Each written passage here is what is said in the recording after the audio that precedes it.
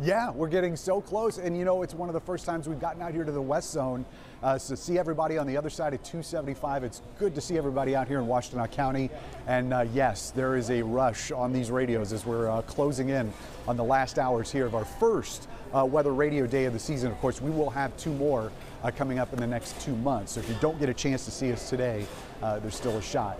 Let's get you caught up on the forecast because those numbers still look pretty good, despite the fact that we started this morning below freezing just down the street here in Ann Arbor. 31 was the official low temperature.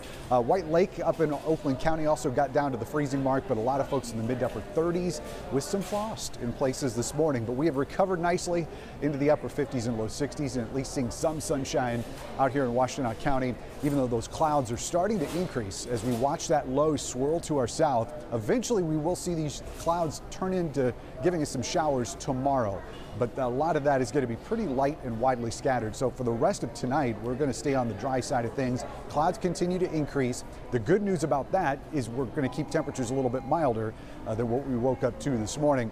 Getting through the commute okay, but once we get closer to the noon hour and into the early afternoon, we'll see a few of those showers, especially south of 8 Mile. Once we get into the evening hours, there's a cold front that starts working its way in from the northwest, so that'll add rain chances to some areas that are a little bit further north and west than what we've been seeing earlier in the day. However, the weekend does look mostly dry. It's not looking all that warm, however. Lows tonight, 44 as the clouds increase, and we will see calm winds. Tomorrow, high temperatures still managing to hit the 60s, so that streak continues into the afternoon hours despite the clouds and shower chances. And once we get into the 7-day forecast, 50-degree highs are what we're expecting over the weekend.